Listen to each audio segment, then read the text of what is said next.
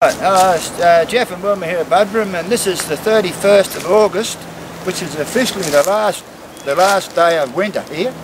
And I'm in the process of taking drastic measures to stop my bees from swarming. So we've had an average of about one phone call every 2 days for the last month with people with bee problems because bees are swarming. And what I'm doing is I'll just show you how I go about it. This is the first hive I've looked at that isn't preparing to swarm in the last week. So one way you can tell is drones in between the tops of the frames and the queen excluder. And you can see on this frame, that's second or third from the end, there's still honey above the brood. And so that sort of indicates that they haven't gone right up to the queen excluder with their brood yet. So the frame forward, sorry. I'll just you can see here they're bringing back heaps of pollen. Yeah, you can see all around here all that pollen they're bringing in. And in some cases I'm just removing the whole frame of pollen. No, there's no queen cells with eggs in them. There you can see on this one. Now, we arrived here about an hour ago, and the bloke who lives here, Frank, who's a fisherman, came to the gate and met us. And he said, "Oh, you should have been here yesterday, there's a big swarm." So I found which hive it was that swarmed, and this is number 2 site, and I've been all week at number 1 site trying to stop them from swarming, and every hive I looked at yesterday or for the last 4 days are preparing to swarm. So there's now this is the only one so far that's not. See, they're building queen cells, but there's no eggs in that one. Now, give them plenty of smoke.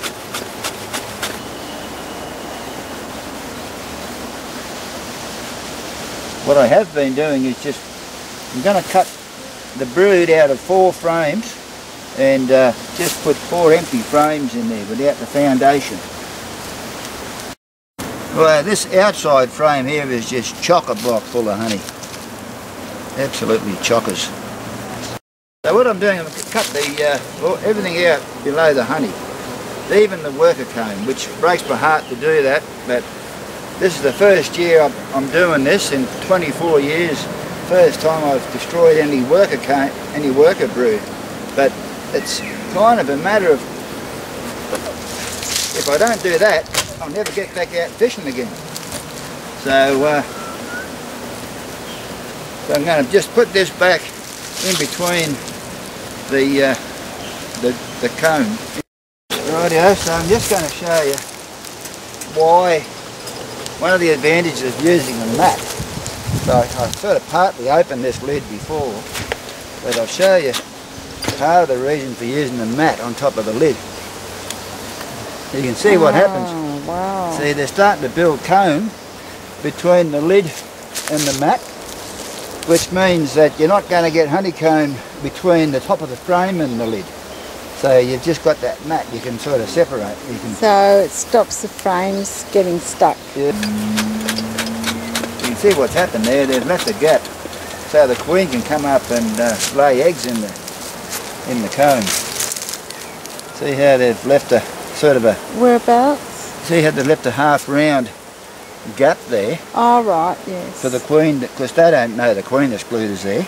No. The queen can come up and lay eggs in there. Oh, so okay. That's another indication that it's time to weaken them out a bit. So what I do is I just sit my frames on the ground up against the thing, and then you're not shaking too many bees. So shaking the bees upsets them a little bit. So when these full depth supers are full of honey, I generally take about 3 or 4 frames out before I attempt to pick it up, to lift it up. I just need to go for a minute. Because sometimes the queen may be on the queen excluder. The other day I did that. I had a look. There was three bees under the queen excluder, and one of them was the queen. Wow. So it pays to just look, see if she's not on the queen excluder. That's what I do. Now this is a foundationless frame I put in 2 weeks ago, and what I'm going to do is, regardless of whether it's worker or drone, just cut the whole lot out and put it back in again. So, and now this one hasn't got any queen cells on it. Even though there's a lot of bees up in the lid, there's no queen cells on there. So I'm just going to pull the other ones out and see. So when you put frames without foundation, always put it between two existing frames that are fully drawn, and then the bees will just come straight down in between the gap. Now what I did when I took the brood out of this hive and replaced it with the foundationless frames, I used those frames to strengthen another hive at number 1 site. But the trouble is, I haven't got any more hives to strengthen. All my hives are pretty well full strength. Oh, Jeff's just in the process here of cutting the brood out of the frame. It's not something that we want to do or that we've ever done before, but we just have to. What I'll do is leave a little bit of comb on top with honey in it. So that it'll down from there. Okay. I can't get too close at the moment because they're very cranky and my hands are uncovered.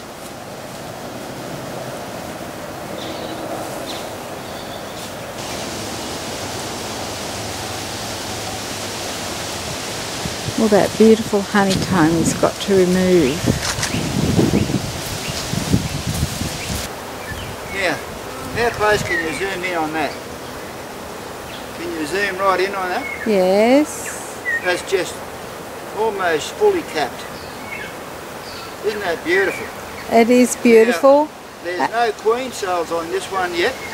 Now you notice here, this one hasn't got any queen cells, but you'll notice again, the honey has the cells haven't come right up to the queen excluder. There's still honey between the top bar and the brood. But it won't be long and these will be getting ready to swarm just like the others. Right, now this is the hive that swarmed. So if you come a bit closer, you can see here there's very few bees in the top box. So that's a dead giveaway that the hive has swarmed. What I'm going to do, because there's very few bees in the top box, is take all the honey out. Because of the small hive beetle problems, I don't want the small hive beetle to get into the honey, so I don't want that honey destroyed. So I've got another box on top of this hive here. I'm just going to put the honey on top of that. And now the other thing I'm going to do is get into the bottom box, and I've got a couple of frames there, particularly that one there near the tree there. Now it's got no bees on it. You can just see it's about 70% fully capped. So what I'll do is I'll take out any of the daggy frames from the bottom box where they swarm and replace the daggy frames with those good frames. So